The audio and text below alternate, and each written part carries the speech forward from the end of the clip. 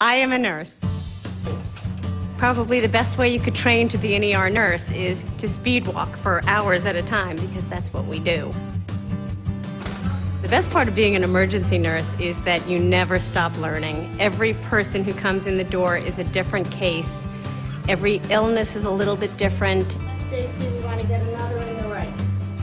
Being the person who can set things right appeals to me. My name's Laurie. I'm one of the nurses. We're going to get you squared away, okay? You can't change the world, but you can change the world for one person for 1 minute or 1 hour just by being the person who's there.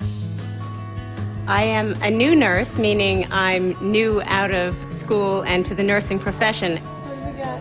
I was 45 when I started nursing school. My undergraduate degree is in economics. So I was in international trade for 25 years.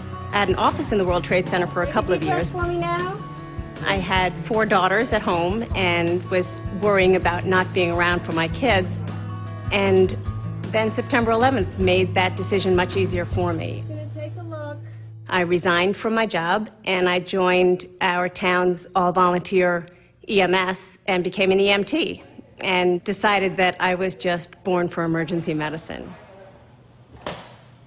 I continue to volunteer as an EMT. I work Thursday nights from 6 p.m. to 6 a.m. with a wonderful group of women who have become among my closest friends. Do you know how many cars were involved?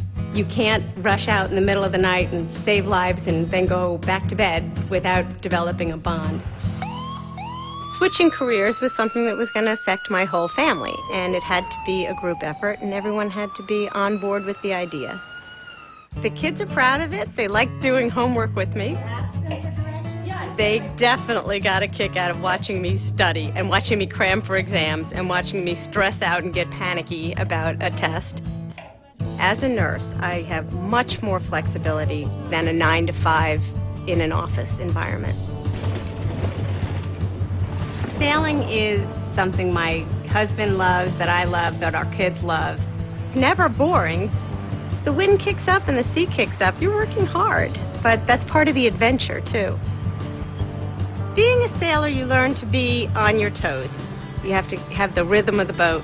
In the emergency department, you have to get the rhythm of the day. There'll be frantic moments, and it's all hands on deck, and sometimes you stretch yourself, and sometimes you just come away and you say, what a ride. I have never looked back. I love to go to work. I hate to leave. I might miss something.